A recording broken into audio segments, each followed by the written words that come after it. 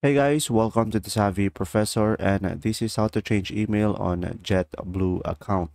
So guys, first thing that you will do is just simply click on this profile icon over here.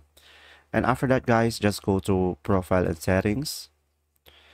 And over here on the profile and settings, you will see here your email. So you guys just simply click on edit over here beside the email. And if you scroll down, you will be able to provide your new email and just simply type it in, and down below you'll be able to provide or confirm your new email.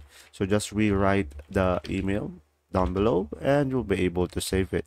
And there you go. If this video was helpful, please like and subscribe, and thanks for watching. See ya.